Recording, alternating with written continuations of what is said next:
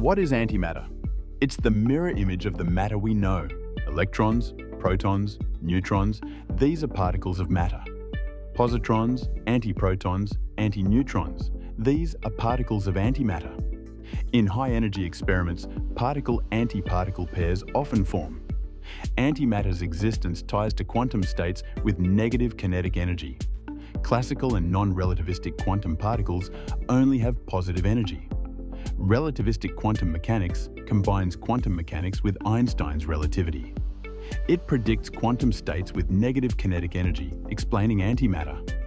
Grave de Peralta's equations show states with both positive and negative energy. So why life as we know is made of matter, not antimatter? That's the mystery. Grok XAI concluded, there is not any evidence contradicting the impossibility of the existence of life made of antimatter. These books are available on Amazon.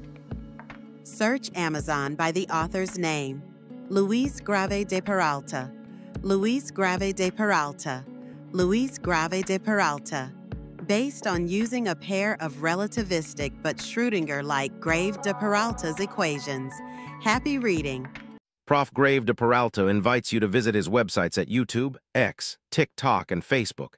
And please always think by yourself.